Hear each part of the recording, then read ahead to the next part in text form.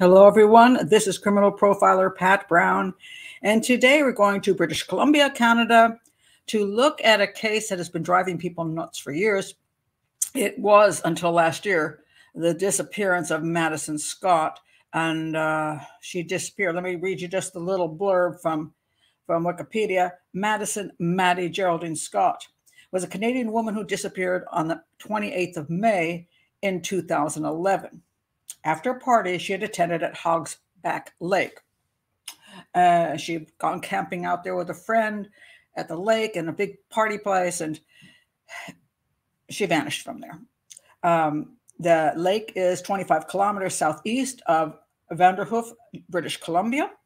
And one day after the 12th anniversary of her disappearance, the Royal Canadian Mounted Police did find her remains. And she's been identified. And so this was a year ago, May of 2023. So now it's not a disappearance. She's not missing anymore. So it's been confirmed she is deceased. But a year has passed. There has been I haven't heard a peep from the police, the media, as to what they think happened to Madison. We know she's dead, but that's it. How she died, who killed her, and theoretically, they haven't even told us cause of death. Theoretically, she could have somehow died of natural death or some other. I'll get into all of that. But it's a very fascinating case and has been often associated with what is called the Highway of Tears in British Columbia, because so many women have gone missing or been killed on this one road. Okay, so I'll get into that as well. First, I want to welcome everybody who is in the chat room. These are always patron-only chats. My live shows are live for patron only, and I do put them up a week later for the public. So all my videos are available. You don't have to become a patron to watch any of my videos, because this is an educational channel, and I would like you to learn something from it. But if you'd like to be in the chat room, there are 8 live shows a month and a community. Please do click the link below, join Patreon, and that really helps support the channel, and it's also fun. If you don't want to do that, please at least subscribe. That also supports the channel and the algorithm. Like the video, click the bell for notifications, and I always say this because people don't seem to know about doing this, besides looking at the playlists, which you can just go through all the different playlists and see if there are cases there you're interested in. But there is an easy way as well, and that is to go to the search engine at YouTube and put in Profiler Pat Brown and the case you're interested in. And you might find I've already done it. And if you want to support the channel in other ways, I have my books listed below at Amazon, and there is a little $sign you can always click under the video. Anyway, that's that. Let's get on to this case. I do want to say one more hello to people in the chat room, because I said hello before the show started. So Lisa S. has now come on in, and let's see who else has rolled in. Taylor just rolled in. So welcome, everybody. Really interesting case. Let's say, let me get rid of the stuff behind me, and let's go to the case. All right. So I want to start by talking a little bit about the Trail of Tears, so you know what that actually means as far as this case goes. So there's this area which they have labeled the Trail of Tears, and it is a bunch of roads, just those really long roads to the middle of nowhere. And that women disappear on these roads. Okay, now wait a minute, guys. I've lost the picture. We have an ongoing joke here that I keep losing pictures. And where's my picture? Where did it go? I can't believe it. I started the show by losing a picture. Hold on a sec. I'm going to find my picture. I can't believe it. What? Seriously. I'm going to go search for it. Where did it go?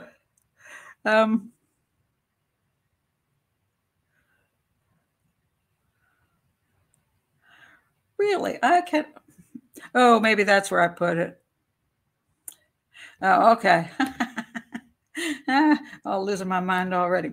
Okay. Anyway, it's their isolated road. It's an isolated road like that, but I did have the picture here. I just forgot what it looked like. The pictures are this big. Okay. So anyway, This is called the Highway of Tears, and it's one particular road that goes through British Columbia. Let me show you first of all, some of you don't know where British Columbia is. So I'm here in Washington, that around the blue circle there.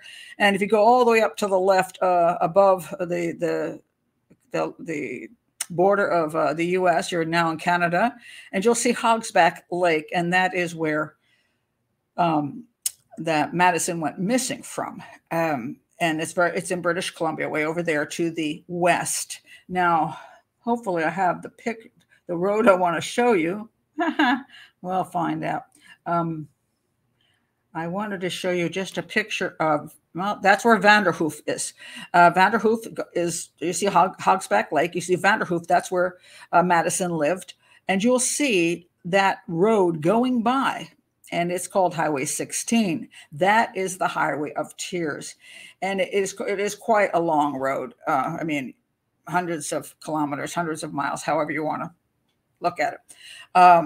So it has been labeled the Highway of Tears because so many women have disappeared. And some say 40 or more, and some say it's less than that. There's arguments about that. But these are two serial killers that this guy is suspected of being one of the killers on the Highway of Tears. This guy, it's questionable.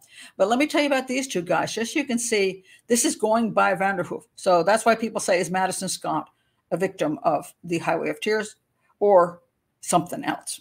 Okay, and I will get into how do we even determine those kind of things. So let me tell you a little bit about the Highway of Tears. The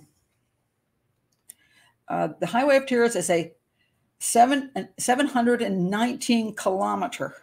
Okay, which is, for me, I cannot, my kilometer measurement doesn't work well because I'm an American. 447 miles. It's Highway 16 between Prince George and Prince Rupert in British Columbia. So this is one huge highway. For me, 447 miles. Now, the reason this is important is because a lot of people think, wow, there's a serial killer working this one spot. Well, 447 miles. Or 719 kilometers is not little spot. That's huge. I could drive from Washington, D.C. to New York City and back. So that's a long way. I'm trying to think 447 miles. Where would I have to drive to? Maybe Boston, Massachusetts from Washington, D.C. It's a long way. Very, very long way. So the chances of one person being involved in these murders is unlikely. And that's a lot of road. And unless a person is a long distance trucker going back and forth, the chances of them doing that 400 miles is a little limited. Not that there aren't truckers doing that, but also on different portions of the road, you're going to have creepy people who live in different areas. And they may get on the road to go to work. They may get on the road to go visit a friend. They may get on the road because they're going hunting, especially in that area of British Columbia, a lot of hunting areas. So you have people driving the road for many different reasons, and they're not necessarily driving all of the road. So therefore, you have the possibility of quite a few people being involved in a road that's over 400 miles long. So these were two guys. One of these guys, let me just tell you first, you might want to watch 48 Hours. They have a very nice, it's called Highway of Tears. I'll link a free link below for that. You can also see it in a couple other places, but there is a free one. So I'll link that. They go through the Madison Scott case very, very well with Madison Scott's parents and her friend and other friends, and also talk about the Highway of Tears and these other possibilities. So it's a really good show. You should watch it. And these two guys, just to point out what was on that one highway, along the highway, we have these different guys. In the show, they talk about one girl in particular. They show the father talking about his daughter who went missing for so long until they finally found her body. She was murdered by this guy. His name is Cody Legabokov. And I don't know if that's anywhere near the pronunciation. The police pulled over his pickup truck Okay. And they found stuff in it that was concerning, like some of Lauren Leslie's belongings were in his pickup truck. Okay. And then there was blood there. And he said, well, slammed a deer, you know, and because that's what we do. Well, they finally went out on the road I showed you prior when I was searching for my missing picture. So the guy comes down a road like this. It's so long, but along the roads are these along the highway, there's these little roads that go off, and they go off into places like this. So what they did was they stopped him, and they did some dogs, and they went down this road, and they didn't find the deer he said he slaughtered. They found the girl. And so she was down, it's not too far down this little side road, but she'd been there, you know, it's, yeah, it's an easy place to kill somebody. Now, what's interesting about this character, Cody Legibokov, or however you say his name, he's the youngest serial killer in Canada, started at age 19 that they know of, which is quite young. He was convicted of murdering 3 women in 2014, murdered 3 women and 1 teenage girl between 2009 and 2010 near Prince George, British Columbia. He is one of Canada's youngest convicted serial killers. So if the FBI rolls along and says it's a white guy between 25 and 35, they would have been wrong. So because it's not always that. And so, and he went to school, you know, went to school locally. He was, let's see, what was it about him? I just want to look at the background of him. It doesn't say much about him here. Basically, he was a high school kid. He played hockey and stuff. And then I guess he decided he liked killing girls. So that's what he did. So that was him. And then this character here, he is not necessarily what you call one of the killers on the Highway of Tears. Not necessarily, because do we really know? This character is actually an American. Let me find this guy. His name is Bobby Jack Fowler. He was actually from Washington State, and he also ran around all over the United States, probably killing people. They call it rabbiting, you know, you jump from place to place. And he was finally, he had a conviction in Oregon for rape and kidnapping. And got 16-year sentence, and he died of lung cancer. Oh, that's a shame. And but he was known to just go so many locations, including British Columbia. So he was charged with murdering a man and a woman in Texas in 1969, but only got convicted of discharging a firearm within city limits. What? I mean, okay. I'm going to try to use that one. All I was doing was discharging my weapon. I couldn't help it if they were standing in front of it.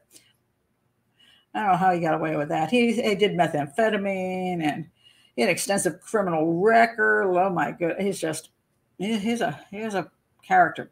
But he was suspected of the crimes also in British Columbia, and one of them was tied to him. Let's see. He's a suspect in 3 murders. His supposed DNA was supposedly found on Colleen McMillan, one of the presumed victims. So now there's a geographical profiler by the name of Kim Rossmo who does not believe that he is one of the killers on the Highway of Tears. Why was that? Let me look at the one thing that he said.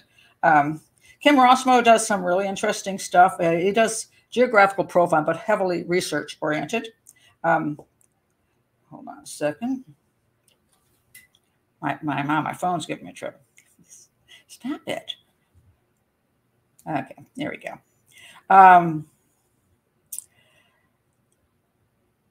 If you're studying criminal profiling, reading Kim Rossmo's work is interesting for sure. He is a former Vancouver police geographical profiler. He's on record having said, in his opinion, Fowler is not responsible for any of the crimes along Highway 16 between 1989 and 2006. However,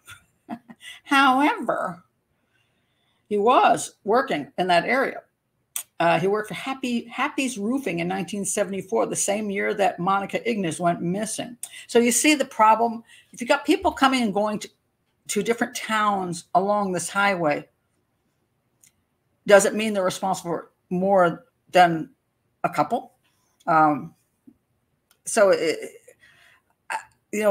they make this sound like, oh my God, there's like some serial killer or a couple serial killers just rampaging up and down this road, killing women and girls. Not quite that way. However, let me tell you what some of the issues of the road are, and it's very similar to, remember the Vanishing Triangle I did? I'll link it below in Ireland, where they had a triangle where a whole bunch of women go missing. The question is, are they linked or are they not linked? And why are so many women getting killed or going missing in those areas? And this is the explanation.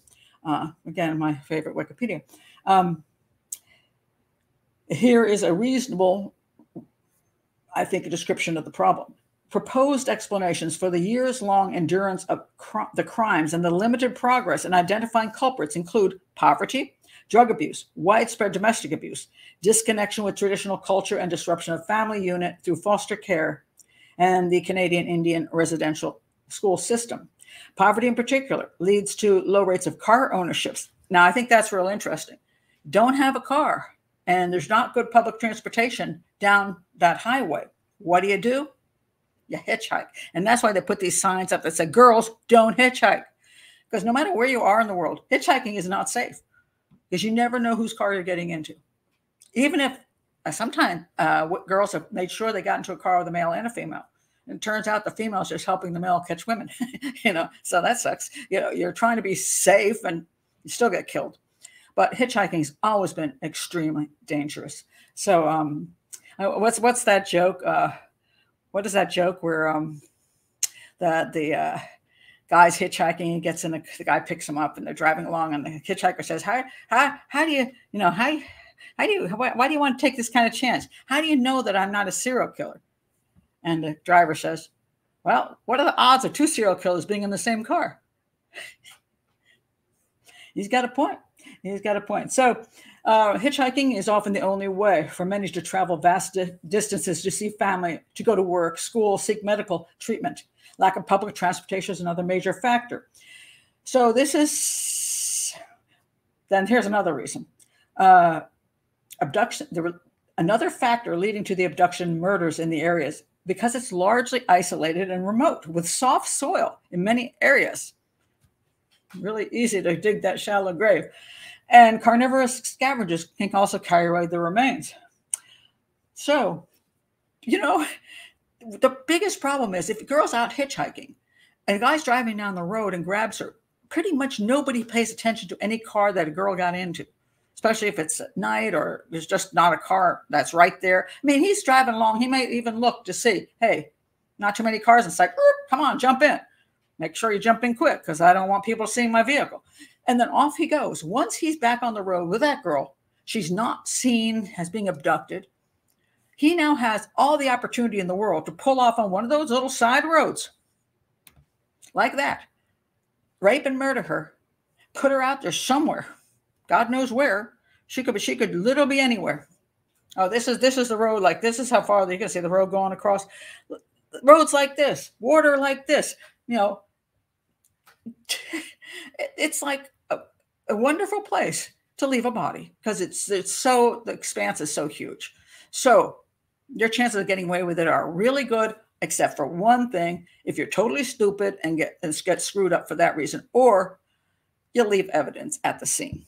DNA evidence at the scene, drop your driver's license, whatever. You got to leave something there at the scene that says who did this. Otherwise, if they have a scene they don't have DNA from, they just have a dead girl in the bushes, good luck.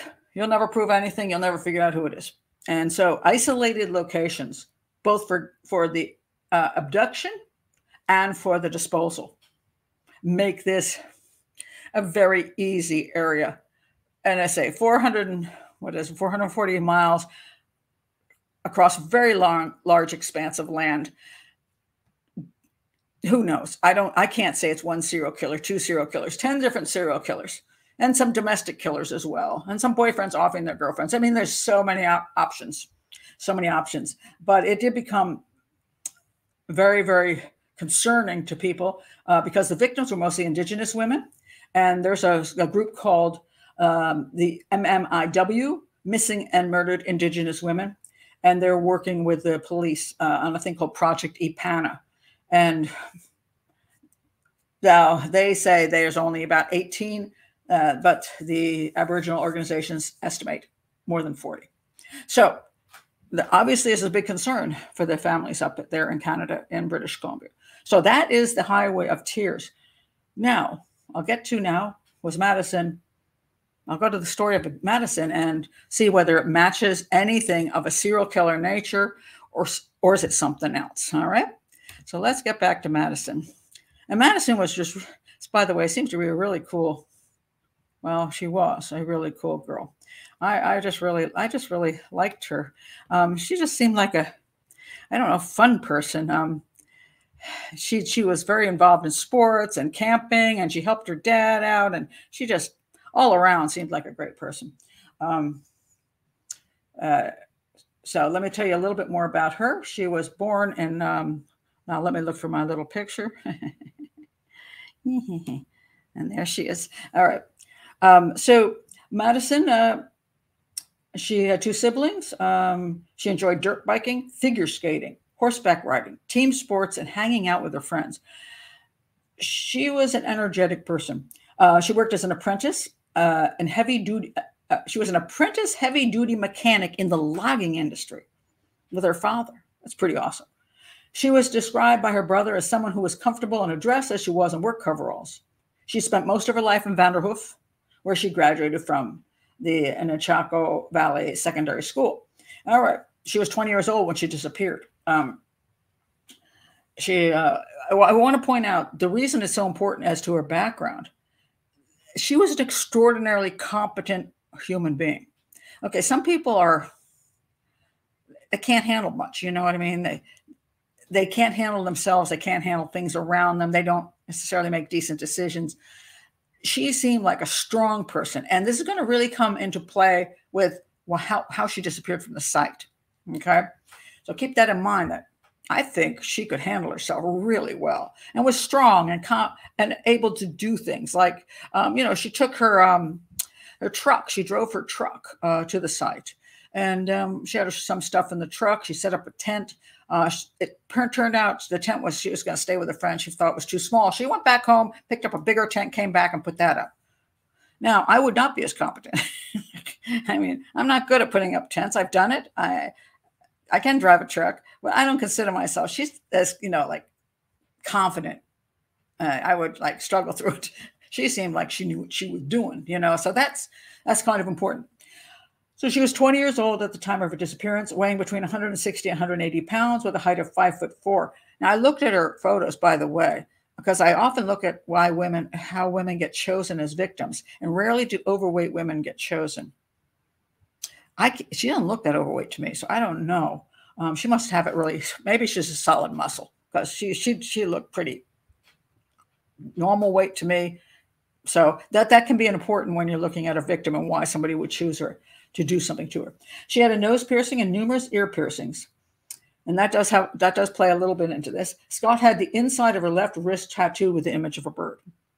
Okay, so she was described as vivacious, fun-loving, playful, social personality, loved to do things on the spur of the moment, affectionate and generous. She performed in amateur video productions, which you'll see in the 48 Hours.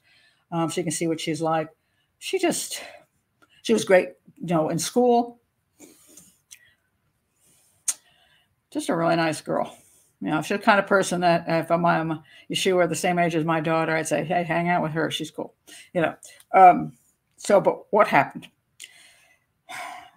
She went to a place called Hogsback Lake in her 1994 Ford F-150 pickup truck. Okay, so she went with, she had a pickup truck, okay? And she went with her friend, Jordi Bolduc. Okay, let me show you Jody. Oh, this is Jody. This is her friend, Jody. And she became the number one suspect for a very long time, and you're going to see why. And she supposedly is no longer a suspect, and we'll examine that. But that's her friend Jordi. She and Jordi went in her white pickup truck. So let's go back to the white pickup truck. There it is. All right. They went to this Hogsback Lake. Let me show you where the Hogsback Lake is. All right. So Hogsback Lake is on one of these pictures, I'm going to guess. Where is it? Oh, there it is. Got lucky. Okay. So Vanderhoof is up there and Hogsback Lake is down there. It's a little southeast. It's not far away, 25 minutes driving. It seems to be faster going from Hogsback to Vanderhoof than you'd think, but maybe it's because the road is empty and you're like, you know. So anyway, she drove her truck and she, for a party, there was a party of young people that were going to be at the lake having a good time on the evening of May 27th, 2011. But she retired to her tent, and she was in her tent and in her sleeping bag, and she sent some messages to her dad. Hi, Dad, what's up? Whatever. Around midnight. Now she supposedly, now I want to point out a couple things about what we actually know, because we don't. I have never accessed to police reports. Oh, I wish I could. Her parents, by the way, have done some extraordinary work. They were on the show showing this. These are her parents, and they have a whole room dedicated. They have wall. It looks like one of those things you see in a movie, one of the police shows where they have walls full of information where they write everybody's name, put the pictures up, all the people that are at the party, like 50 some people, exploring everything they can. I would like to know what they know, and I would like to know what the police know. Very little information is out on the internet. Very little. Okay. So it's very hard to know what any of the interviews of all those people, supposedly they were all given polygraphs and everybody passed or something like that, but I have no idea. But there's a couple questions I really, really, really want to ask. I would want to know the answers to these things if I had that kind of opportunity. But so anyway, she shows up with her friend Jordi Bolduc for this party. She retires to her tent. So it's interesting. She wasn't like still out there drinking up a storm. She had retired to her tent, was talking to her dad. Seems like a very responsible young woman. And then a fight broke out around midnight, and Bolduc, injured, left with her new boyfriend. Okay, so supposedly, Jordi had like a sprained ankle or something like that. How badly it was sprained, I do not know. I don't hear of her going to the emergency room. There was supposedly some blood from Jordi in the tent, which was supposedly from the sprained ankle, like she got scraped or something.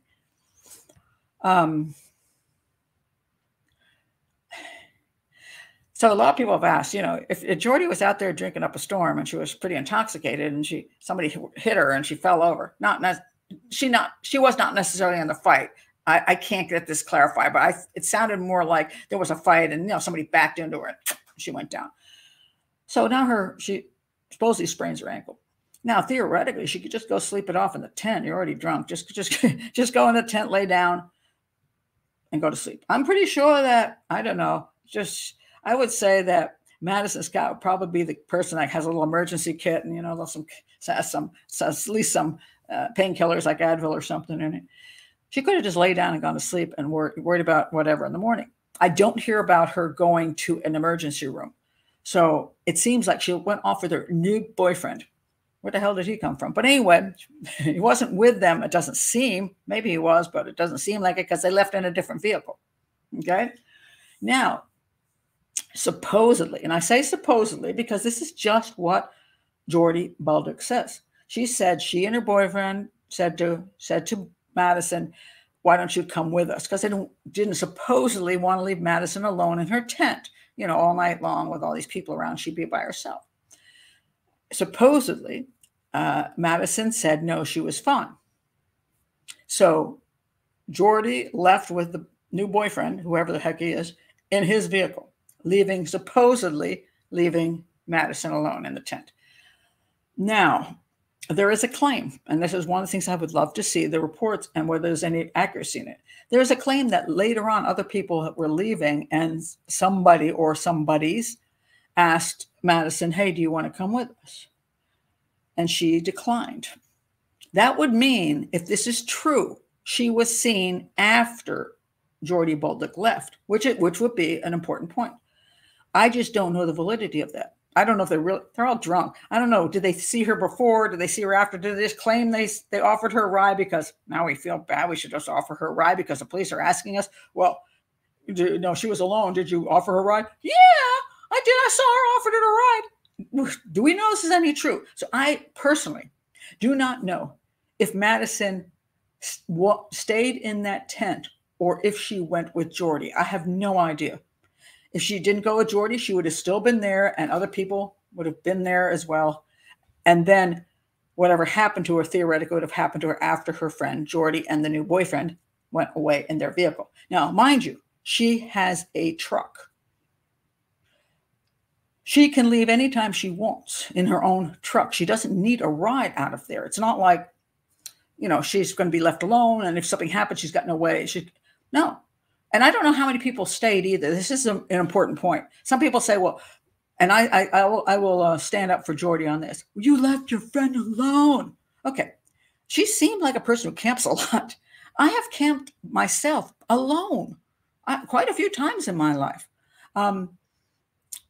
Why? Because no one liked camping that I knew. And I was going to be brave, and I had my tent. And I guess I wasn't as competent here, but I managed. And I remember one time I went to Assateague Island by myself, Assateague Island, Virginia, where the wild horses are. And I set up my tent there, and the mosquitoes were like ridiculous. And I was getting like destroyed. By the time I finally got my tent, I was itching so bad because mosquitoes were every place and I was just being eaten up. And I said, screw this. And I just knocked the tent down, threw it in my vehicle and left, not realizing that somehow I had left without letting them know, the rangers. And the next morning I was in the kitchen with my mother when my mother got a phone call notifying her that I was missing from my campsite. I was like, well, thank God I came straight home or you'd be totally freaked.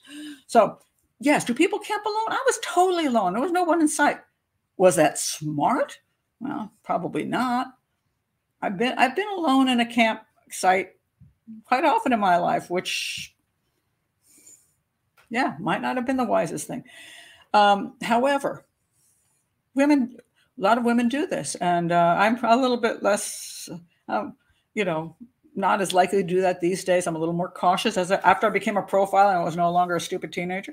I got a little smarter.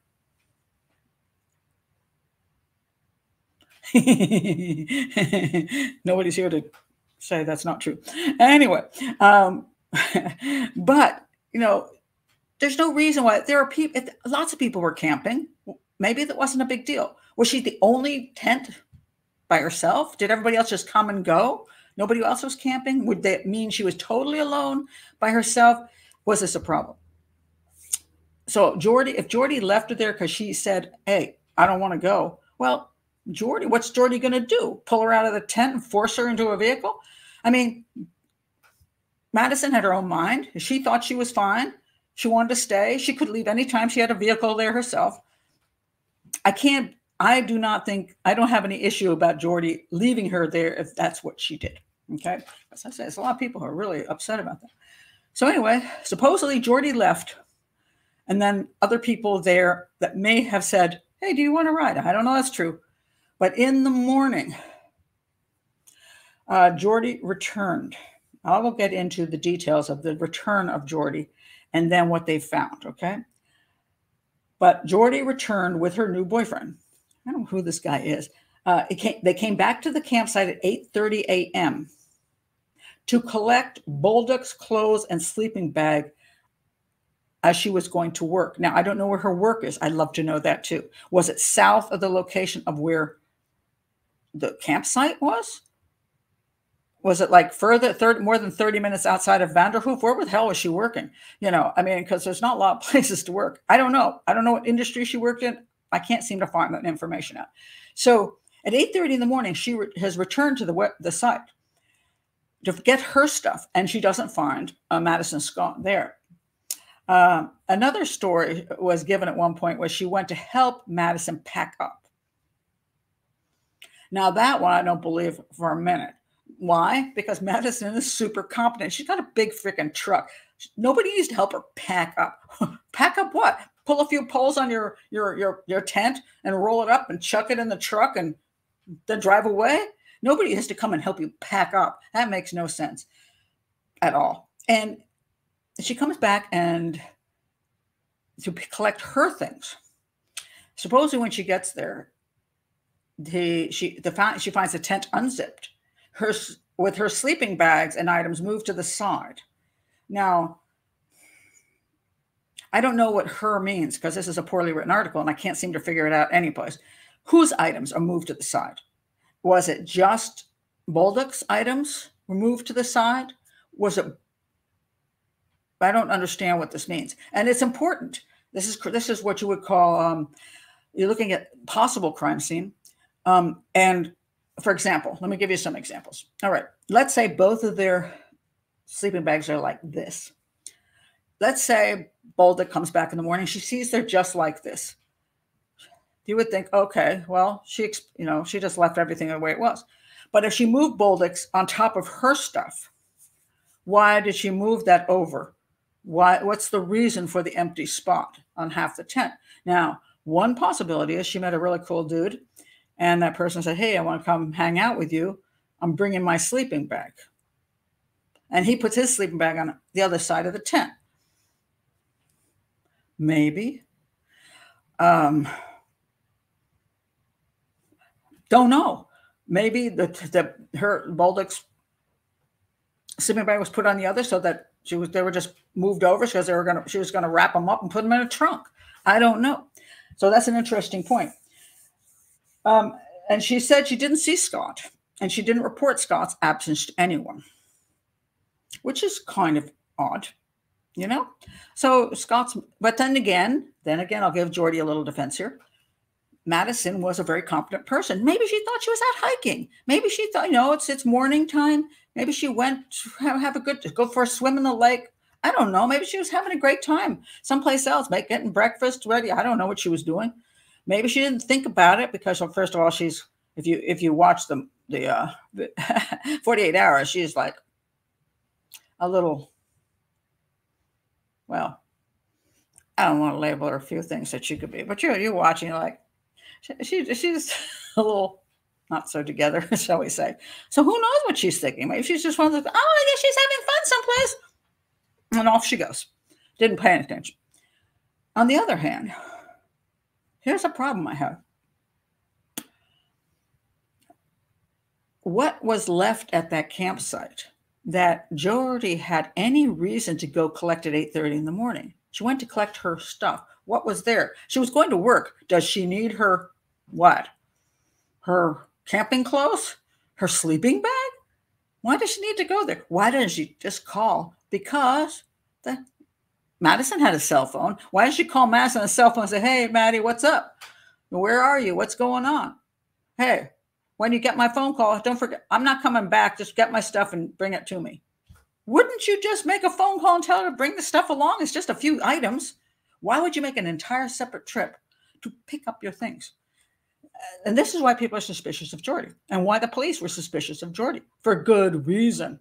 She has some stories that don't make a lot of sense. That's my problem with this. I'm like, why would she even go there in the morning? That makes no sense at all. She wasn't concerned about Madison because she didn't bother to call her or look for her, report her missing.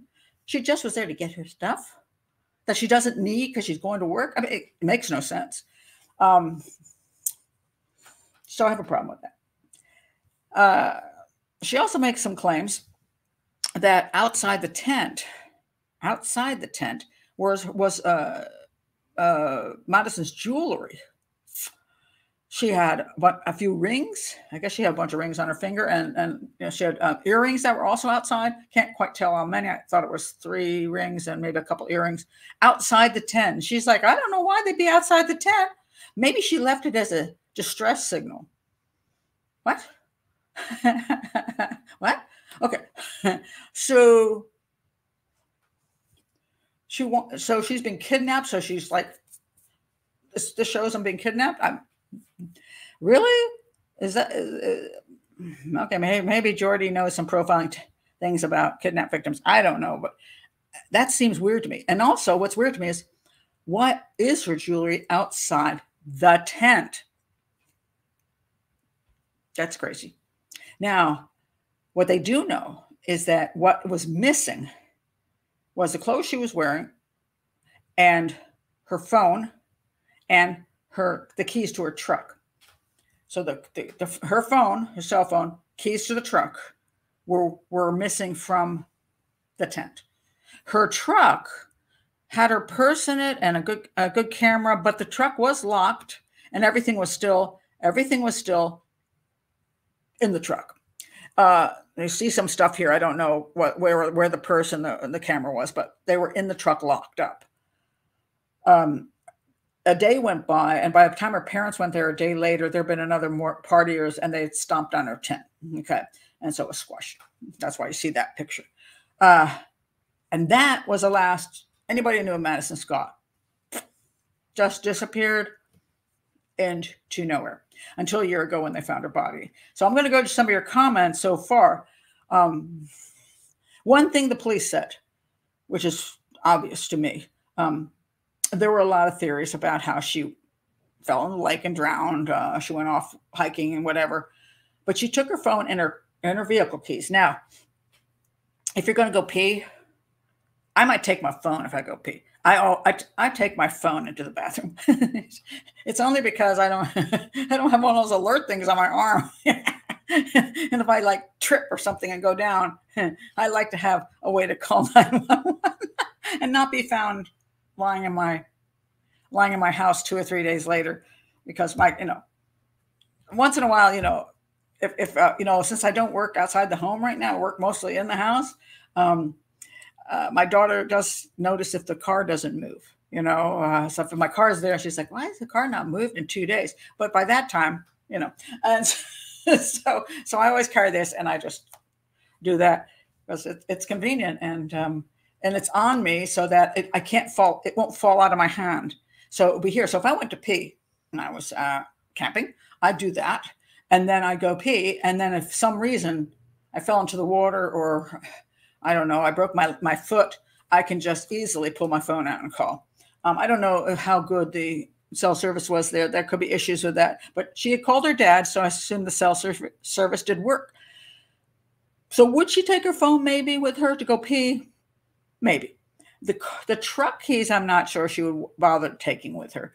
Like when you're at the beach, a lot of times you hide them someplace, you bury them. She had the tent. She might have just found a place to put it in the tent, assuming nobody's going to go into her tent, grab her truck keys, and run off with her truck. It depends how long she's going to be gone. I mean, if you're just going to go pee, you're probably not going to take everything with you. But if you were going to actually leave, yes, you would take your truck keys, because you're not going to leave them in the tent all the rest of the night. You're going to take your phone, your truck keys, the rest of the stuff you may not care about, because it's not stuff that's important, and your truck's locked. So the police believe she left in a vehicle. And since her body has been found not in the lake, and not anywhere near that area, but farther away from that area, far enough that she didn't walk there, she had to be in a vehicle. So even before they found her body, they believe she left in a vehicle. And because she took her phone and her truck keys, I also believe, before I even knew she was found, that she left in a vehicle. The question is, whose vehicle and why? She was settled down for the night, in theory, according to Jordi. And so why is she still not in the tent? But she left with a phone and some car keys. It doesn't sound like an abduction, does it? An abduction usually involves, there's no sign of anything messed up out there except for her jewelry laying on the ground.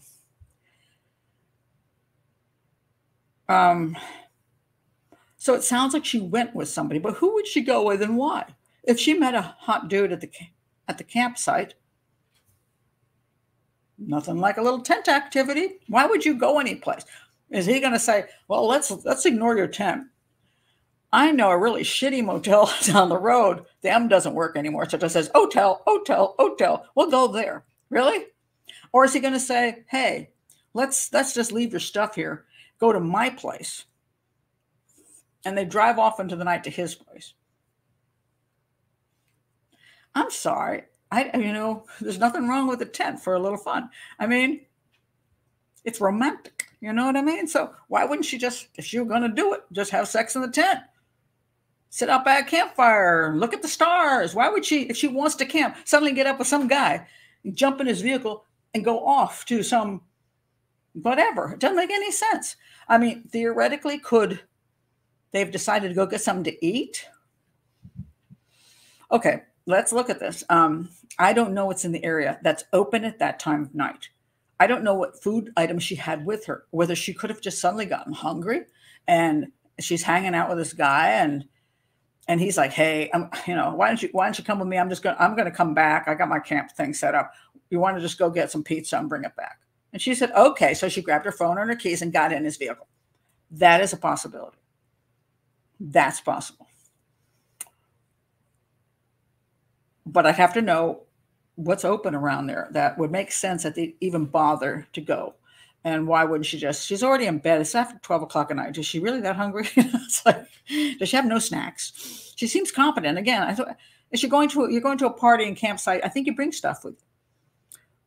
So did she not have something to eat? And could just go to sleep. I mean, did she really want to run off with some guy and go to some 24-hour joint or to some kind of 7-Eleven? I mean, I don't even know what's up there. I'd love to know. I'd love to know the area. So if you're from British Columbia, if you're from Vanderhoof, please put down, where the heck would she go get some food in the middle of the night? Which doesn't make any sense to you. So either she left, so it's one of two things. She left with somebody else or she left with Jordi. Those are only two things that are possible. She didn't drive away. So it's Jordi or somebody from the party. I'm going to get into some of the possible suspects. I want to check on your comments before I go do that, since there's like 200,000 comments. Okay. Indicates she may have been ordered to leave her tent for some reason. Ordered to, like with a gun? Well, okay. I guess somebody could have put a gun to her and said, follow me, you're going with me. It's possible. I can't just say that's not true. It's unlikely just because it seems like an odd thing, but could it be true? Yes, it could be. So I'm sure they have to look into every one of those, anybody who was there. It had to be somebody who was there. This is why I'll stop right here. It's not the trail of, it's not going to be the highway of tears person. It's not a serial killer rolling down the highway of tears. She wasn't hitchhiking, anything like that. Now, it doesn't mean it can't be a serial killer. Why? Because sometimes a person will grab a person. There could be a serial killer who just happened to be in the camping at the party. Possible. He's at the party and then he saw this opportunity, he took it. But at another point in time, he would grab a hitchhiker. So the modus operandi thing, you got to be a little careful of and say, oh, he would only ever take hitchhikers. No. Sometimes he'll take what's ever available under the circumstances. Like maybe a friend invited him to the party. Maybe his friend's all whatever. He says, hey, there's a girl over there. Yeah.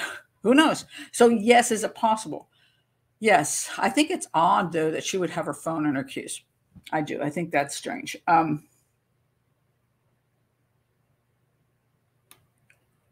Let's see. Let's see what other thoughts you have on this. Leslie says, I take my phone everywhere, and yes, the bathroom, even at work. But I don't talk on the phone in the bathroom like some people. Who would do that? Yeah. Kurtz, maybe he said girl down the hill. It is possible. It is possible. Although, just girl, get in the car. Yeah, it's possible. Let's see. At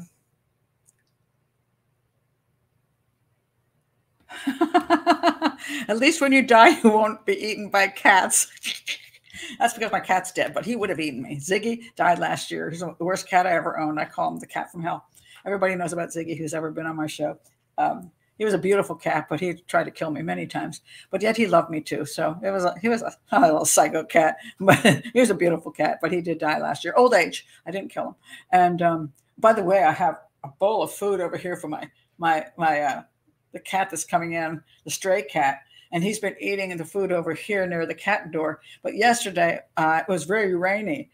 And I came out and I noticed the food was gone. And his little footprints were going around the island. So he's coming into the house a little further. So he's getting brave. So I just put the food bowl like right over here. Like I can see it during the show. I put good food in it instead of dry food.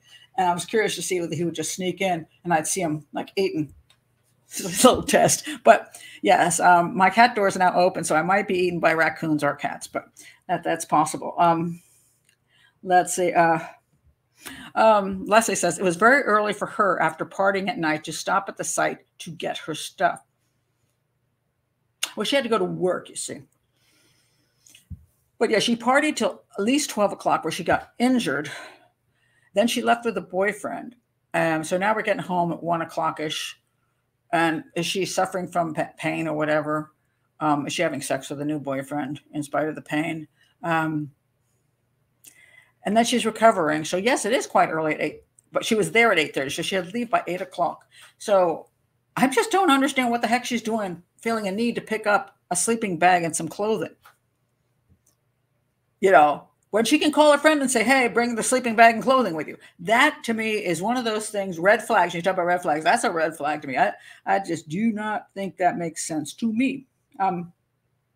Okay, here's a good point. Kurt says maybe the phone was not on her, but the person who took her ditched it somewhere. Yes. Well, I do not believe the phone has been found, but I don't know if that's true or not. The phone was, I think it worked for a while, but then it stopped working. I don't know what they got off of that phone issue. Theoretically, yes, a person could have taken her phone and her vehicle keys. They could have, and then she could have ripped all her rings off and put them on the ground for I'm being kidnapped. I mean, you could go with these things. I just don't know if they mean a lot. It seems unlikely. I mean, if she had the phone like this, like I do, if somebody kidnaps me, the phone is with me because it's stuck there until they go, hey, wait a minute. And I go, stop doing that. They take the phone out, you know, and they do something with it.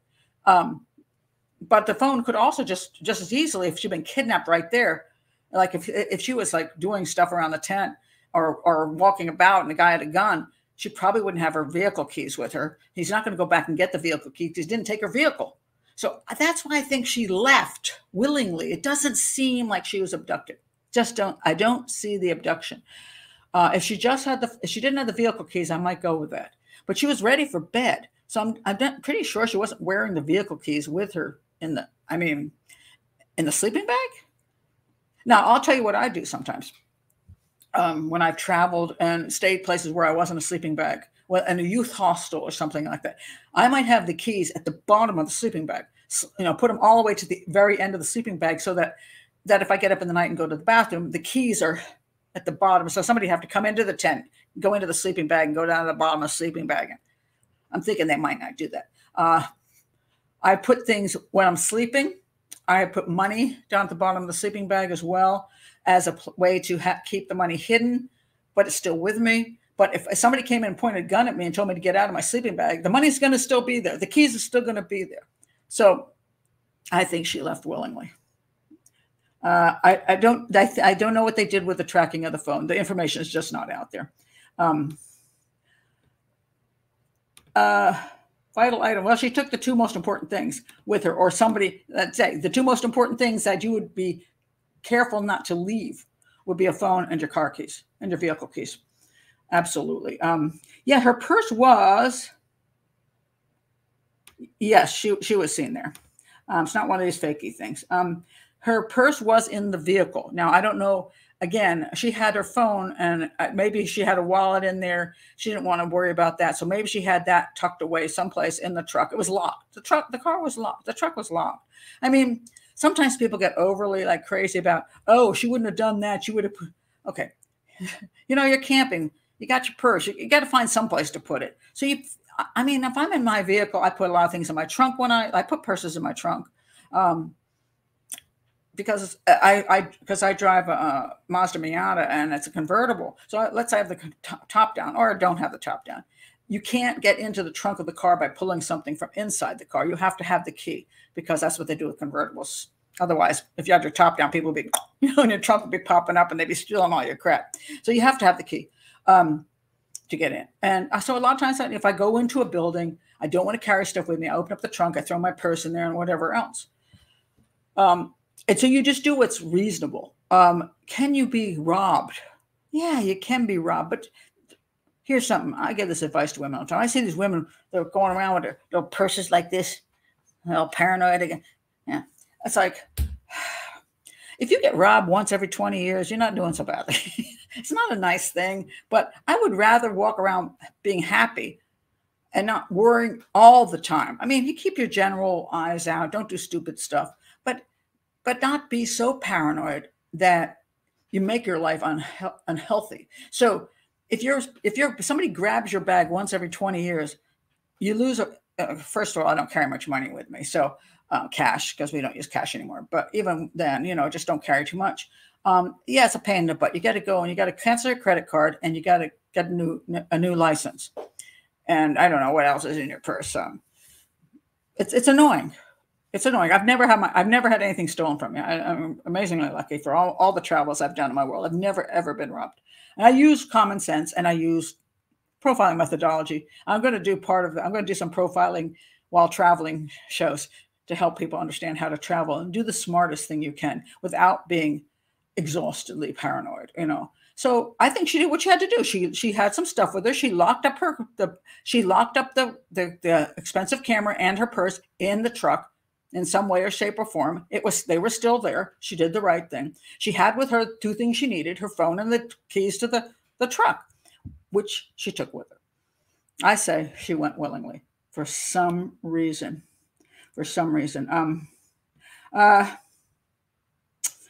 Yes. Whoops, sorry, hold on a second. The urgency of retrieving the item seems odd. Yes, Sarah. It's odd. And again, I like the way I want to point out something you're saying, which is good. Not saying anything other than it's odd. Yes, because I get attacked all the time for this. Well, that means you think she's guilty. No, I cannot say she's guilty of anything. I'm just saying it is odd. I would like an explanation for that. It seems off to me. It's a red flag. Doesn't mean anybody's guilty. Maybe she's an oddball. Maybe she's still drunk and thinks stupid things. I don't know.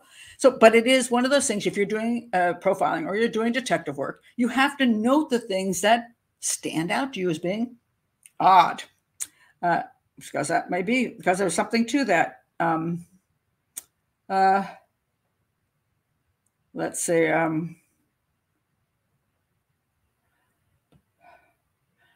come with us. You're drunk and can't drive. I'm not sure what you're replying to, but she's not. Okay, in theory, okay, again, in theory, well, she was already in bed, so I don't think she's that drunk. I think she's already had enough of the party, and she's lying in for the night. Now, Jordi was pretty drunk, supposedly, so she did need somebody to drive her, and she decided to go with the boyfriend. I don't know if what Jordi says, when she went back and said Madison doesn't want to go, I don't know if it's true. Just don't know. That's what she's saying. Now, to point out a couple of interesting things about the Jordi issue a little further, if you watch the 48 Hours thing, she has this point in there which just is weird. She says, they're talking about the polygraph test. She goes, I aced it. I aced the polygraph. And her expressions are like she's real proud of herself. Why would you be proud of passing a polygraph? It's why? I mean, if you're telling the truth, there's nothing to be proud of. You can't ace a polygraph. You just answer the questions, and if you're telling the truth, that's that. It's not like, wow, didn't I do the coolest thing ever? No, you didn't. You just took a polygraph and you passed it. Although I don't know that you did. I don't know what the police have said she's passed it. I don't know. I don't know what the polygraph was about, what they said. They questioned her, she said, for 3 months straight. They were very suspicious of Jordi. But now I aced it. I aced the polygraph. Okay, that's okay. That's weird. Now, in the 48 hours, they say that she is no longer a suspect. I would like to know how. Again, I'm not saying she's guilty of anything because I just don't know. I don't have all these details. But if I'm looking at this case, I'm saying how is she no longer a suspect? Because if she was a suspect for 3 months, it means she doesn't have an alibi. And why doesn't she have an alibi? Because the people saw her after she left the campsite. And if she was accounted for being someplace else, she should have some alibi. Doesn't appear to have one. Now, just because the police say she's no longer a suspect, that doesn't mean they're telling the truth either. Because the police are known to say that in order to get that person to go, I'm not a suspect anymore. Now I'll talk junk. And since she talks a lot, maybe they think she'll just get drunk and say something stupid. So they may be baiting her.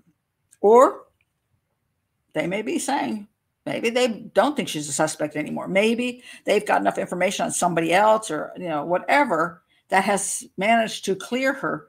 But I just don't know that that's true. So again, this is an educational show, so I'm trying to help you understand things, not that I can come to a conclusion absolutely on anything. But I found her behavior about this about the polygraph weird. Again, she must be maybe just a freaky girl, but I wouldn't let my son date her. Let me put it that way. No.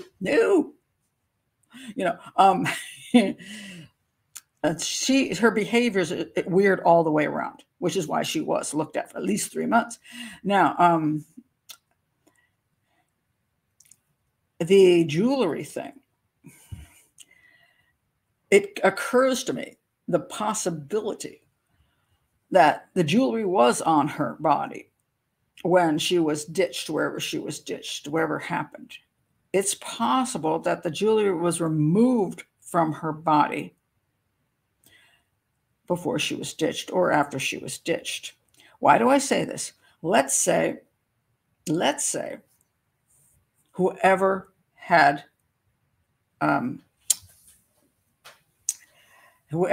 Madison with them in their vehicle did something to her and she died one way or the other. Now they have a body which is highly identifiable through jewelry.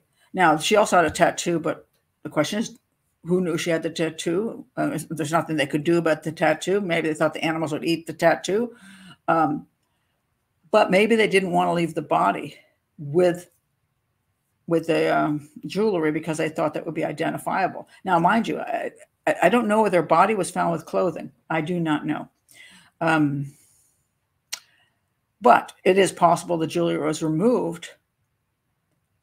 And if that jewelry was removed, then how did it end up back at the tent unless somebody took it back there and placed it outside the tent?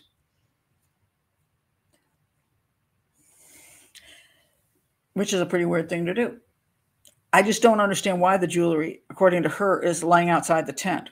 Why in the world would Madison take off her jewelry for any reason and put it outside? Now, I could understand she went to bed. If she went to bed, let me think about this. I don't know. It depends how much people like to sleep with jewelry on. Is it possible? Is it possible she took the jewelry off because she's uncomfortable with it in bed, earrings, and she put it on the floor of the tent, and somewhere between the time she left, whatever reason she did, and Jordi showed up in the morning, somehow the jewelry got knocked through the tent door because the door was supposedly unzipped. Now, usually, mind you, though, from what I know from tents, is usually there's some part that goes up because you don't want the water just to roll in. So it's not like when you unzip the tent, the bottom of the tent is completely flat so that you would kick the jewelry out by accident. There would still be that little part of the bottom of the tent that comes up, or the floor of the tent. And so the jewelry should be trapped. So I can't really come up with a good reason why the jewelry is on the outside of the tent, according to her. That's something I'd love to know from the police reports. Was a jewelry there? Why is she saying that? It's very interesting to me because I can't see a good reason for Madison to take off her jewelry and put it outside the tent. But I can see the possibility of somebody removing the jewelry from her and then putting it outside the tent. And of course, that would mean the only person that was back at the tent at 8:30 in the morning was Jordi, when she was supposedly needing to pick up her clothing and her sleeping bag for reasons completely unknown. So that is an interesting issue. Let me show you the last interesting issue, and you can tell me then what you think of this. Because here again is where you have problems with information, whether information is useful or not useful. Okay, let me find my little teeny picture. Okay. How about this one? Okay, I got it. Okay, so let me show you again where things are. This is Hogsback Lake. This is Vanderhoof. All right, this is the Highway of Tears. Okay, now if you look here, down here is the lake. There are two ways to get to Vanderhoof. One is going straight up this way, and the other is a little bit longer trip that way. All right.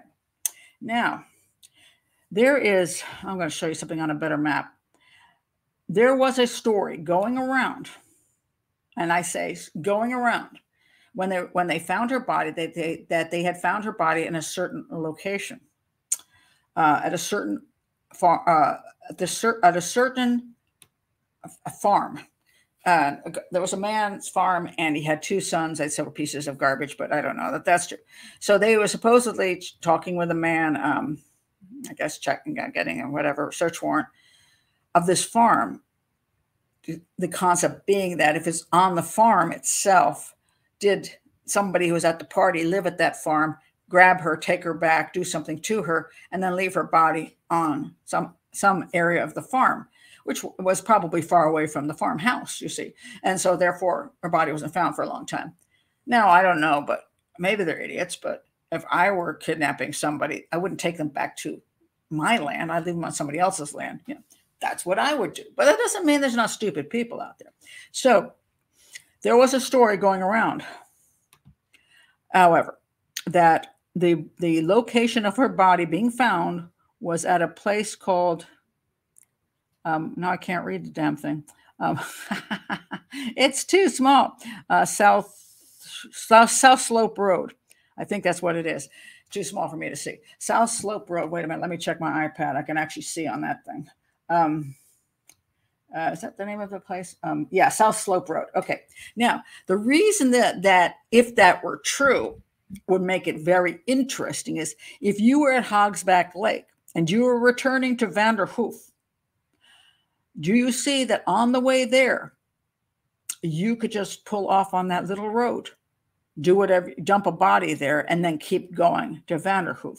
It's very convenient for somebody who is at Hogsback to drop that body and can continue onward. Now, there's only one problem with this story, is that recently the police have came out and said the body was to the east of Vanderhoof.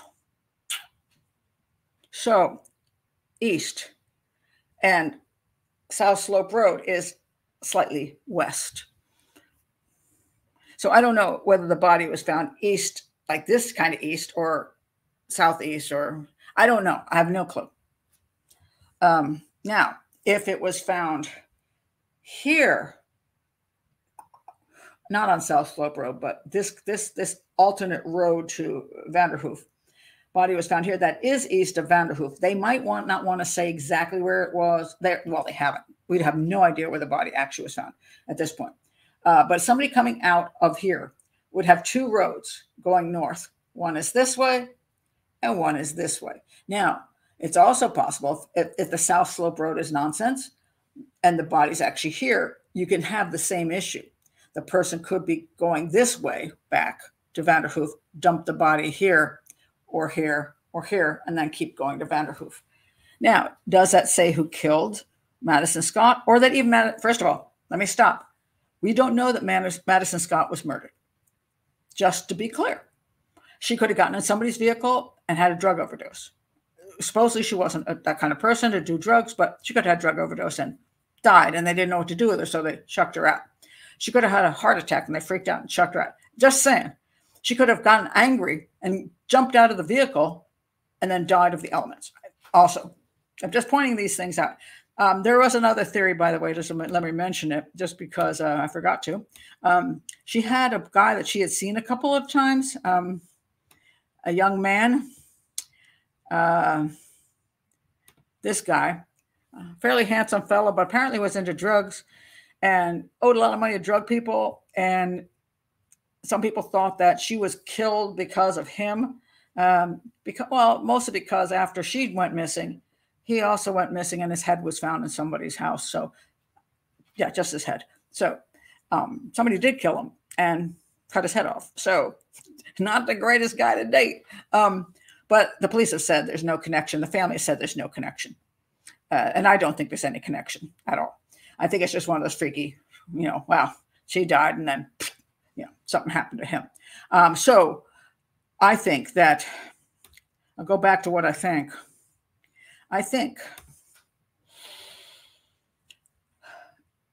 that she left the lake with somebody. I just don't see her being abducted from the lake. It does seem to me like she left with somebody. For I don't know what reason. But she took the phone and the truck keys. That's very important to me. So I would be asking 3 major questions. 1, can we prove that she was seen after Jordi left? Because if she wasn't actually seen after Jordi left, then she could have left with Jordi after all. Jordi could have said, I don't want to leave you here for the night. Come with me. We'll come back in the morning. I'll drop you back off in the morning at 8:30, which will be reasonable. And then if you can get your stuff and get your truck. That could have happened. But if she really was seen after Jordi left, then that would not be true. Then she would have had to leave with somebody else. For what reason? I just don't know. She has her own truck. She can go places on her own. Why does she need to leave with somebody else? And so that's a question that that's a good question. Again, it doesn't make sense to me. If she was going to have a little romantic tryst, she could do it in the tent. Does she really need to get food at that hour? It just doesn't make a lot of sense that she left with somebody for no good reason. So I think that is why Jordi was the number 1 suspect, and her new boyfriend. I'm not saying they're guilty. But I understand why they're the number 1 suspect. Also, the rings jewelry being left outside the tent almost seems like somebody put them there when they retrieved other things for no reason. So, not being on the outside of the case, looking at things, Jordi doesn't look good. But I don't have all the inside information. Maybe she did truly pass their polygraphs. They found enough eventually for an alibi. Or they found somebody else they thought was more likely to have done it. Maybe there's an answer for the jewelry outside. Maybe there's an answer for everything. And I don't know where her body was found yet. And maybe that's going to be a new clue. But it's been another year and we've heard nothing. So that's where I stand on this. I think she left with somebody of her own accord, but never got home or never got to where she was going or never got back. Let me go to your comments on this now. Yeah, fascinating case. I just wish, I'd love to see I'd love to know what the parents have. I've always wanted to visit British Columbia. Just saying. I'm fascinated by the case in that I feel like the answer's there. I do feel like the answer's there. I don't know whether it can be proven, but I just feel like it's there. And if her parents ever see this video, I just think you sound like you had the greatest daughter ever. I'd be proud to have her for my daughter.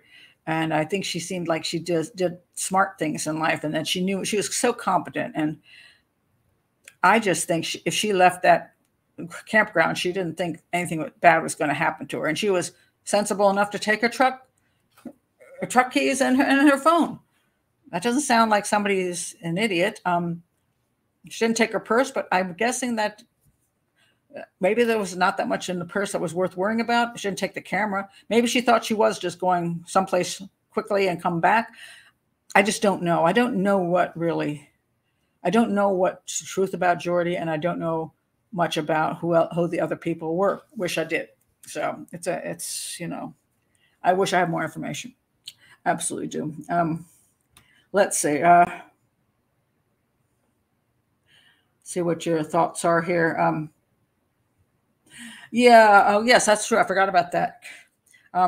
Sky Ricky, Kurt said this. Hi, Sky Ricky, by the way. Sister came to the party the next day. The party was 2 days long. Yeah, people. So I'm thinking some people must have stayed over. It wasn't like you were totally alone there. And yeah, that's when they found that the tent was smashed. Yeah. See, if Jordi is involved, maybe she brought the rings back that morning, and the reason she went back to make it look like it was a signal from her. Yeah, well, that's what she's claiming. That's what she is actually claiming. Jordi is claiming that maybe Madison took these off and left them there. She was being abducted. To say I'm being abducted. I just don't know how that makes sense. Now, if she dropped them like a bread trail, you know what I mean? One after the other. Oh, look, she's dropped her jewelry and then her phone's in the bushes and the car keys are thrown. That would make more sense. She was abducted then. But nothing, it doesn't look like she was abducted. So I'm saying that leaving her jewelry supposedly outside the tent does not look like an abduction to me. So is Pat falling in love with a cat? No, I'm just playing with the cat at the moment. I don't really need another cat in my life, but as long as he just comes and goes, I'll be okay with it. I don't want to take care of it. Is that why you can't put your phone down here? I don't know if that was the question.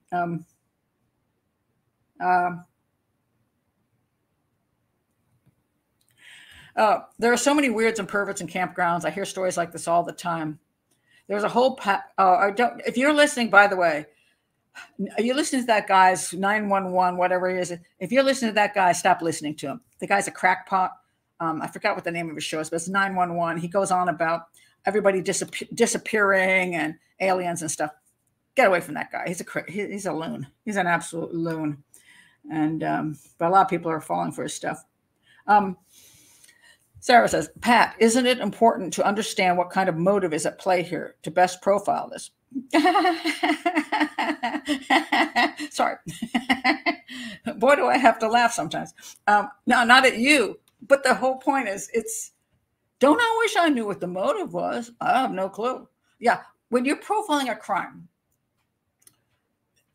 are you developing a profile? Are you analyzing the evidence, doing crime scene analysis? See, the concept of profiling to me is stupid a lot of times to begin with. The idea of personality profiling the killer, where again, I'm going to say, well, it's a white guy, 25 to 30, who has a porn collection and hunts because it's hunting territory. I wouldn't say he's got a porn collection. Let's see. I would say, let me see if I can make one up right away. Well, she's a young woman, so I'm going to say her abductor or killer was 20 to 30 years old, lives in the area, owns a vehicle, likes hunting, has trouble interacting with people he has a rage problem, and might sell drugs. And probably has trouble keeping long-term jobs, and he's probably not married. And okay, that's the profile. Is it possible? Well, sure, because it's very vague and it's not really based on evidence. Outside of he has a vehicle, person who she's with took her and did something to her, has a vehicle because she's missing, and the person had to have a vehicle to move her from one location to the other. So vehicles is obvious to anybody. You don't have to be a profiler or a detective to figure that out. Sometimes the motive is murky, and if it's found to be a sexual homicide, well, then the motive no longer is murky. But if it's something else, an argument gone bad, it could be anything, it could be still, let's say she was in the car with Jordi and the new boyfriend, and Jordi passed out and the new boyfriend made a pass at her and they got into a fight and he strangled her or pulled her out of the car and raped her. Maybe Jordi doesn't even know what happened. Maybe he just dumped a body on the side of the road and kept going. I mean, you could make up all kinds of stories, but I don't know. So motive sometimes is obvious, and sometimes it's something you have to discover through a lot of investigation and evidence collection, having to know whether, and sometimes you don't figure out the motive till later.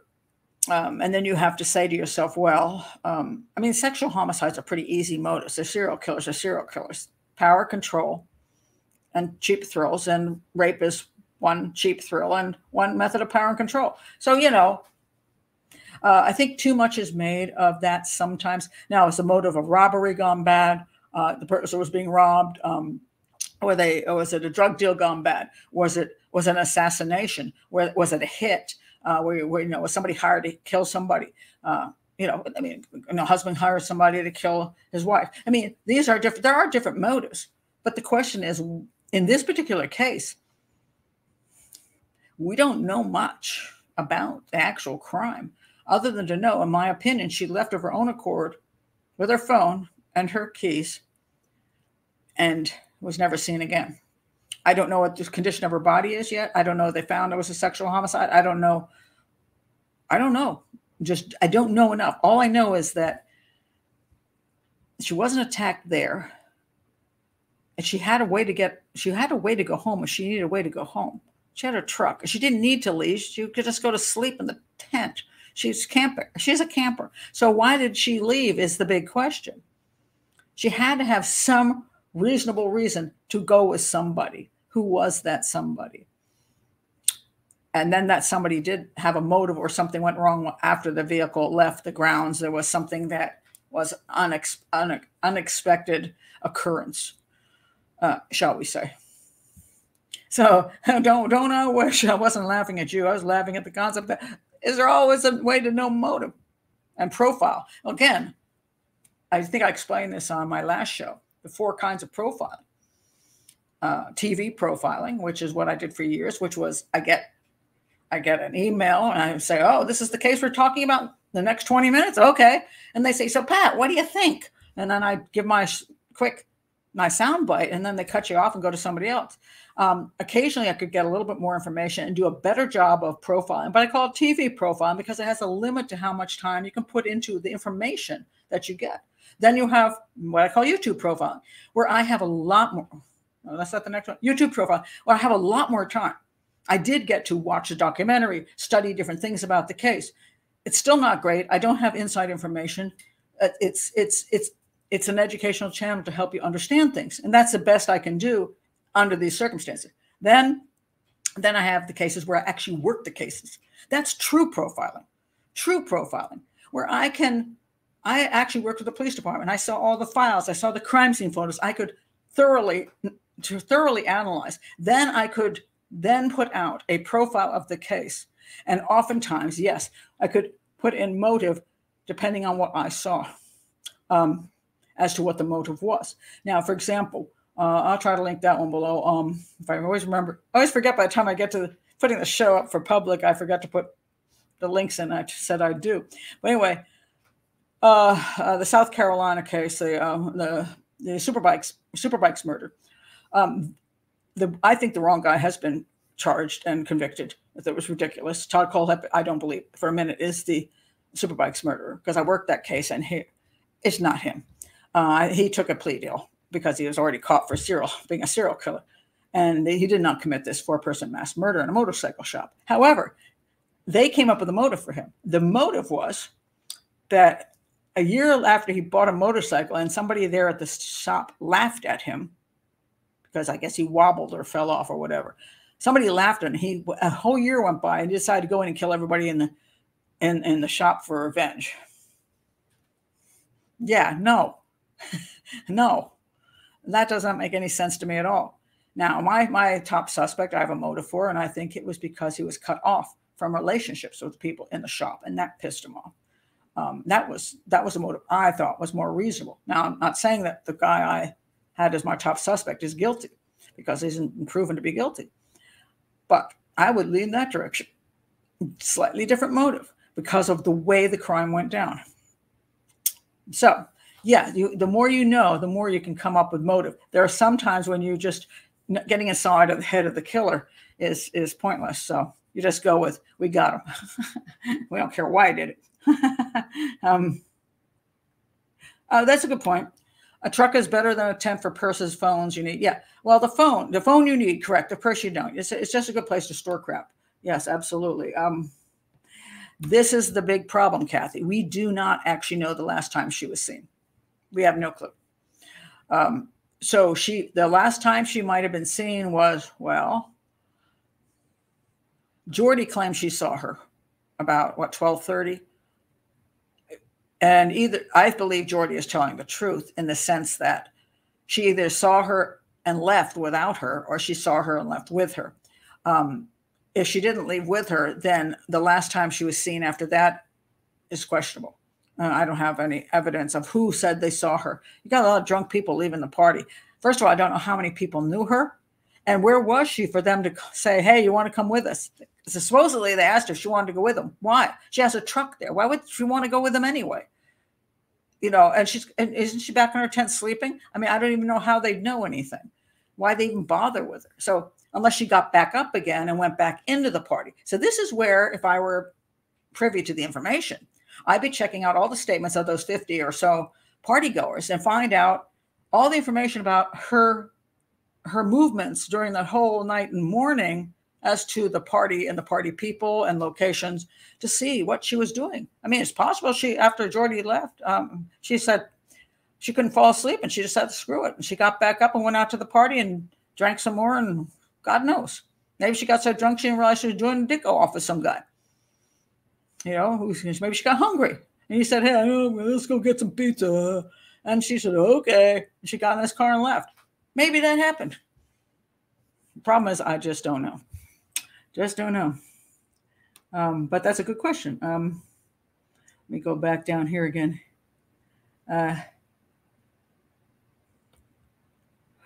Good question, Sky Ricky. Did they check to see if the truck left and then returned later that night? I don't know. But that's a perfectly good question. Because could it have left? Could she have said to herself, damn, I'm hungry? And said, she jumps in the vehicle, she goes someplace, but then she comes back, but then why would she leave again with somebody else? See, that really wouldn't make any sense. So, unless, I mean, you could go through some scenarios. You could say the new boyfriend didn't actually have a vehicle, so they took Madison's vehicle, and then they brought the vehicle back in the morning, but then they wouldn't have another vehicle. Or it just gets all messy. To me, the point being that she did have a truck there. I think the only two reasons she would have left without her own dang truck is if she did leave with Jordi, because Jordi said, look, I'll bring you back in the morning. And then, just don't worry about it. Just jump in our vehicle, go with us. You won't be on the road alone. And we'll bring you back in the morning before I go to work. That seems reasonable to say. And she's like, okay, I don't want to stay here all night. I'll go with you, stay at my house. Just drop me at my house, pick me up in the morning, and I'll come back and I'll stay part of the next day. I'm going to keep camping out there. Maybe I'll camp the next night. Maybe I'll do some hiking in the park or whatever. I got my truck there, so that's cool. That makes sense. She might have said that. If it wasn't Jordi, why would she go with somebody? And now that's a little bit more difficult. Now, is it possible? Okay, let's go to another scene. Let's say Jordi's left. She decided not to go with Jordi, but 2 hours later, she said, geez, I feel like crap. And some other person she knew said, hey, I'll drop you at your house and I'll pick you up in the morning. We'll come back. Same scenario. So you don't have to worry about taking down your tent tonight or driving or whatever, because you're kind of too drunk. So I'll be your sober driver. So just grab your phone, your truck keys, and I'll drop you at your house and pick you up in the morning and bring you back. Did somebody else say that exact thing? Maybe. My guess is then she had to know them. She wouldn't go off with a total stranger. No, that makes no sense. I mean, it's possible, because he can get stupid. He seems like a nice enough guy. He'll drop me in my house. You live in Vanderhoof too? Okay, drop me in my house. He says, okay. And he doesn't. So yes, it is possible. She could have gone off with another person besides Jordi, under the same conditions, she finally decided, I don't want to stay here the night for whatever reasons. I'll just go and come back in the morning. And she did. And she just never made it back. So yeah, see, these are all the different possibilities. That she could have, but we just don't know. We just don't know.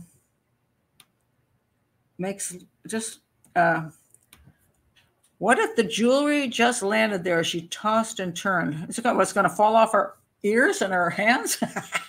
I mean, most of our rings don't just pop off, and our earrings don't fall out. So no, I don't think so. I think that'll be unlikely.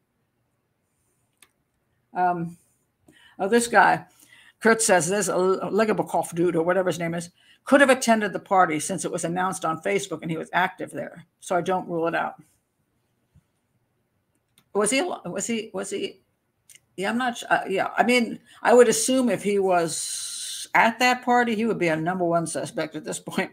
But I'd have to go back and see whether he had already been arrested or, that's what the police will be looking into. All the other, the usual suspects in a case like that they would have known if he was there or not. And he was there and he killed other girls. Well, yeah, I'd go with him. And Harper says 90% sure she knew a murder. I think 90% is a good bet. Yeah. Let's say. Oh, that's a good question, Julia. If she was uncomfortable wearing jewelry while camping, why did she even wear it? I don't wear much when camping. I don't know. Maybe during the day you like to be cool, and then when you get in bed, you're like, yeah, it's just annoying, I'm trying to think. I never wear jewelry to bed. The only thing I wear is these stupid cheap earrings. If I have my real good earrings on, no, I will put them back in the box. I wouldn't wear any jewelry to bed. Except when I was married, I did have my wedding ring and my engagement ring. Those I always wore. But every other piece of jewelry, I take it off. If I were going camping, well, she wasn't wearing expensive jewelry as far as I can see. So it's not like, if I go traveling, like if I go traveling in certain countries, I only wear very simple silver jewelry that is not expensive, or fake silver or metal. If I'm in India, yes, I do sometimes wear gold because I'm with Indian people and they have safes in their house, and you put your jewelry in their safe, and then you can go out to parties in your sari and get all dressed up.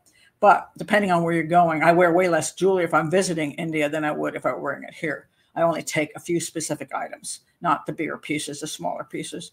But yeah, camping, I probably would not take a thing. Yeah, but she's younger, and she's going to be with her friends. First of all, think about it as partying.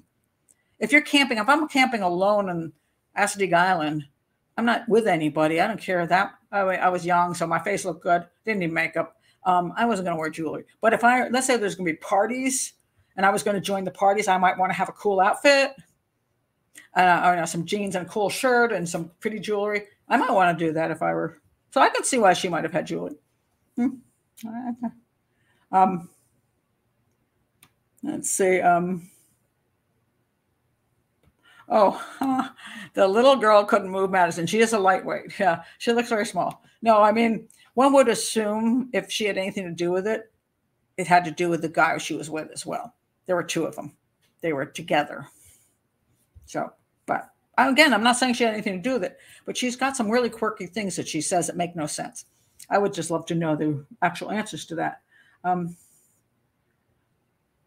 Yeah, well, that's for sure. That's for sure. Why do people talking about accidents and why people cover them up? People do really stupid things when it comes down. They're afraid of the police. Maybe they're doing drugs, and the person has an accident, and they think, "Oh my God, I'm going to be accused of killing her. I'm going to be accused of giving her drugs. I'm going to be accused of this or that." So sometimes people do actually dispose of bodies that are overdosed. People have overdosed. I've disposed of them because they're afraid of being, police coming after them, or an accident that looks like you could have killed them. People have accidents, and it's like, let's say somebody trips and hits their head on a on a table and lays on the floor, and you think, oh my God, I might, they're going to think I killed the person. I'm going to think I hit them over the head. So people do get rid of bodies that they didn't actually murder. So, oh, there's Kurtz, that's a good one. See, you're all learning good profiling skills. Somebody said there's an emergency and lured her. She grabbed what's in the tent and went. That could be. Now, again, I think we'd be talking about somebody she knew, because I don't think if a stranger came up and said, "It's emergency," that she would just go with them and then jump in their vehicle. I mean, but if somebody knew her and said there's an emergency back at your house, or Jordi and her boyfriend just crashed, I guess she might go with somebody, jump into their vehicle. That's possible. So I think that's not a bad concept. I'd add that to the list. Very good. Very good.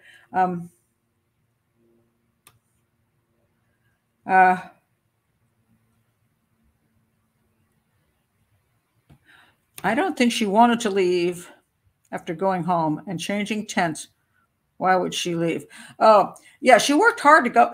Yeah, she got this too small a tent, I think, for her and Jordi, and she thought, oh, I got the wrong tent. So she drove all the way home to get the bigger tent. You think she's there for the night. I mean, she's a camper. I don't know why she would feel a need to leave. I don't. Unless she didn't want to be alone in the tent.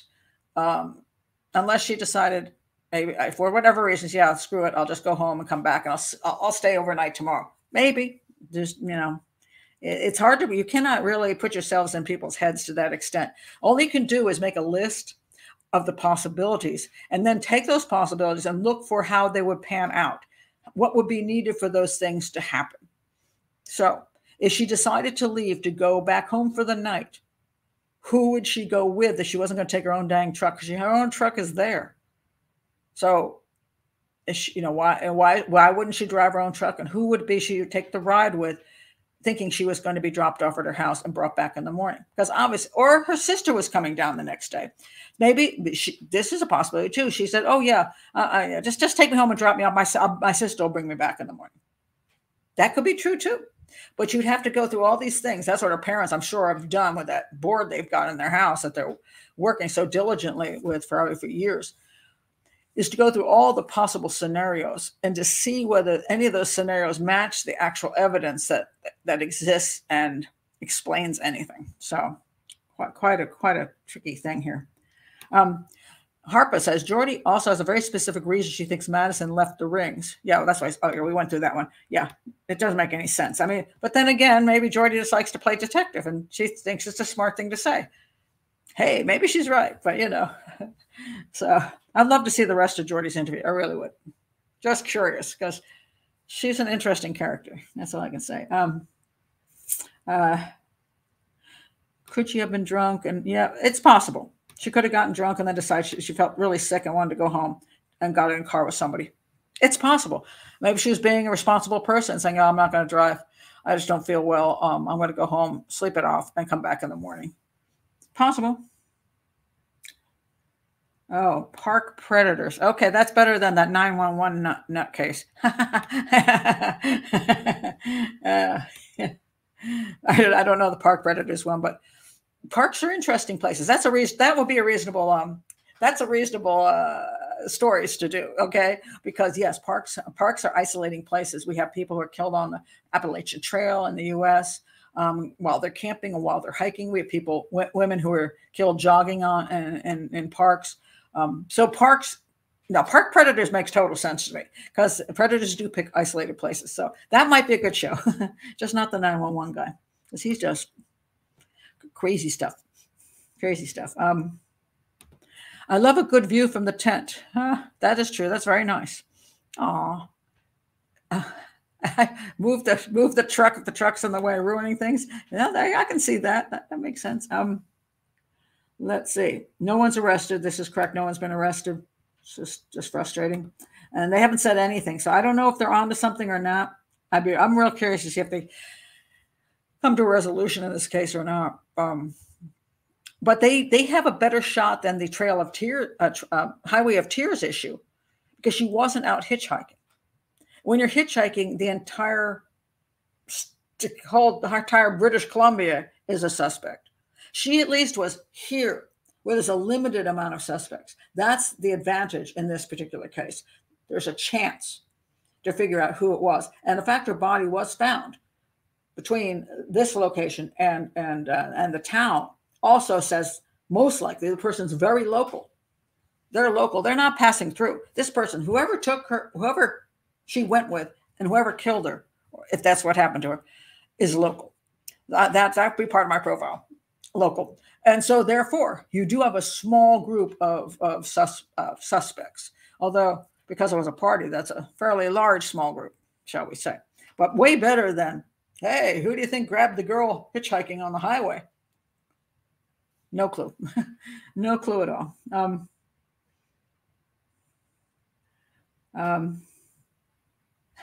Well, it's funny because another person has said this. I honestly think that Jordi is too dumb and probably confused the police by babbling too much. And that is possible. Very, very, very, very possible.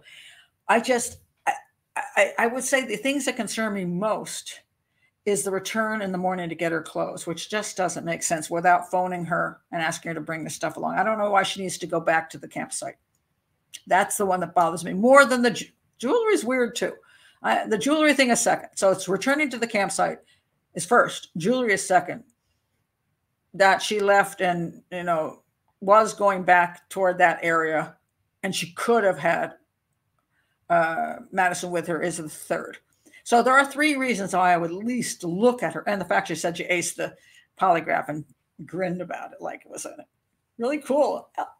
What, you got away with something? Is that what you're trying to tell us? You got away with it? That's how you aced it? Yeah. Or is it just you're weird? Maybe you're just weird and maybe I don't know, she does drugs and stuff. I just don't know. But that's why she was a suspect for 3 months. And whether they're saying she's not a suspect now is a lie or it's the truth, I do not know. But she left with somebody, and I believe the somebody she probably did know them. That would be my guess. So anyway, yeah, let me say a couple last comments. Yeah. So that's it. That's my thoughts on this case. I think it's very interesting, but it's not one of those you can come to an easy conclusion with. It just brings up more questions in a sense of,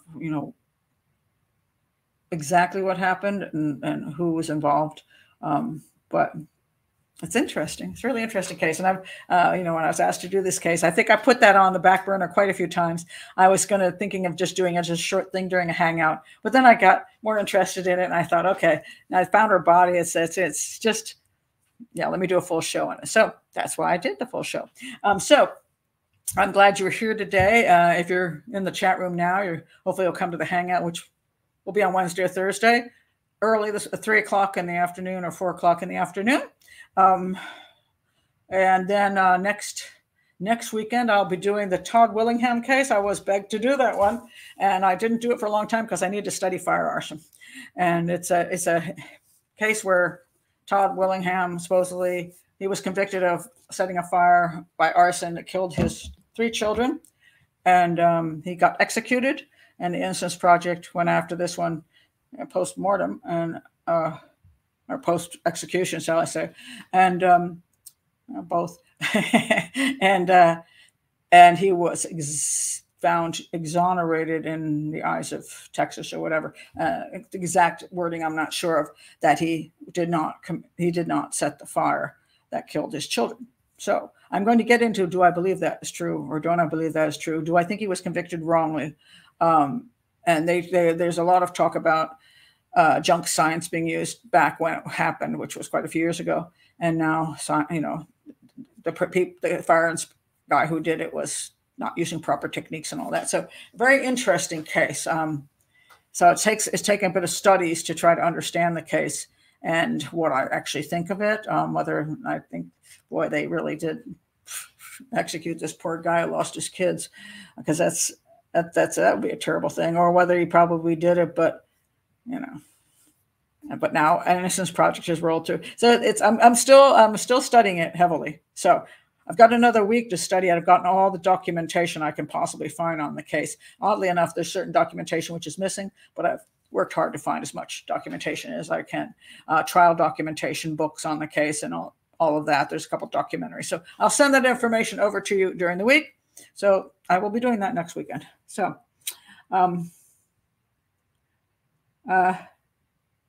that's Julia's just saying at the end here. Yeah, I don't understand. Rings pointing to an abduction. If our investigator immediately becomes suspicious of Jordi. The question is, did she bring the rings back? I mean, that's the thought that came to my head. It's just that, why would the rings be there? Why would the rings be there? Did she leave them there, or did she not leave them there? Did somebody bring them back? And that could be somebody else besides Jordi as well. It could be the other person who came back to the party site and dumped them there. Who knows? I don't know. So, you know, it all depends who the heck Madison went off with. Oh, aren't you nice? I love you too, Lisa. That's why I love my patrons, because I get to know you guys. That Todd Willingham case sounds so sad. Not sure I would have the stomach for that. Actually sounds like he's innocent. It's a very interesting case. Yeah. We'll see whether you have a stomach or not.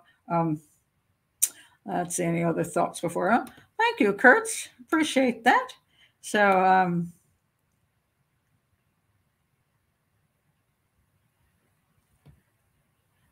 thank you, Lynn.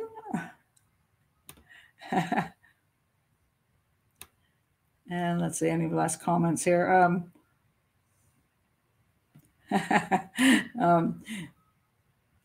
And most welcome. So anyway, that's I'll take it. I'll end it here. All right. So I will see some of you during the middle of the week and some of you next weekend. And if you're new to the show, again, all my shows are public. You don't have to become a patron. But if you'd like to be in that chat room, click below. Some people have asked me why I have lives for just patrons. It's because I like having a nice community and not a whole pile of people from everywhere showing up. Sometimes there's haters and bots and crazy people, and makes a very wild, unpleasant show for me. I want to be able to focus on what I'm talking about without everything going kablooey. And so I prefer not to do lives publicly.